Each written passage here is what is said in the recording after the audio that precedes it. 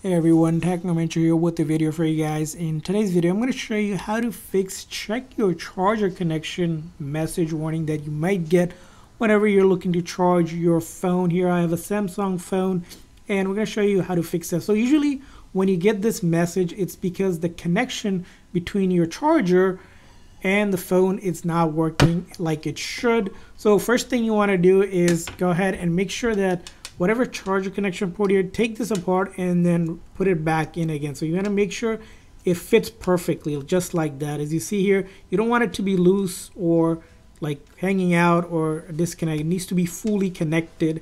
And whenever you're charging, make sure the charger is not broken or damaged. If sometimes you might have to replace the cable or the block itself, if that's the case, if it's a defective, especially if the cable is ripping.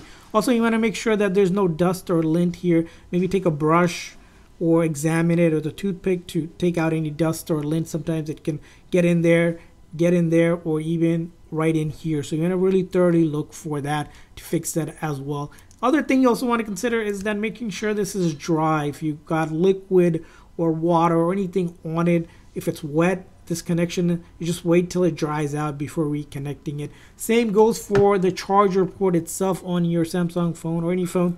You want to make sure there's no lint or dust. Take a Q-tip or something basically to clean it out. Take a flashlight to take a look till there's no buildup of any dust or debris that needs to be taken out. And once you do that, go ahead and make sure the connection is fully connected. Even here, if the connection doesn't fit in fully or there's a gap, that's going to cause that message to pop up. So you're going to make sure it's fully connected both ends and try a different charger to make sure that it's not a defective charger that you have. And then always make sure that if this charger port is wet or liquids in it, just make sure it's dried out. Just tap it, keep it out for a few hours to dry it. Now if you're still getting it and you know it's not the charger, it's connected, you're going to just go ahead and restart your phone. So go from the top here or using the buttons here, so you can always use the volume down and the side button, or from the top here.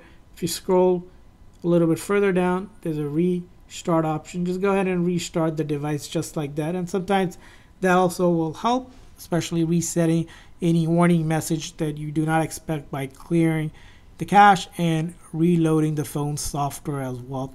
Now along with that here, the final and the last step you also want to do is consider updating the software of your phone. Sometimes a previous firmware might have caused charging issues or errors that you're seeing. So it's always good to update the software, which I'll show you how to do that once the phone is back on. So again, these are going to be the reason why you're seeing it. Again, when you see that message, again, nothing is particularly wrong with the phone itself. It's just a charge connection and maybe the software itself. So here, once it restarts again, we will go ahead and do a software update.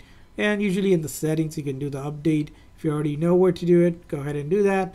So I'll show you on here. I'll swipe up, get into my settings, and usually in the about or software update, you'll see an option to update your phone. You should set all set. If not, you can go ahead and check for update here. See if there's an update out. Here I have updated already fully, so it's good to go. But if there's an update, we'll go ahead and update it as well. So that's all you need to do to fix this. I hope this video was helpful. If so, please consider a like and subscribe button for more tips and tricks for your phone. We'll see you guys next time.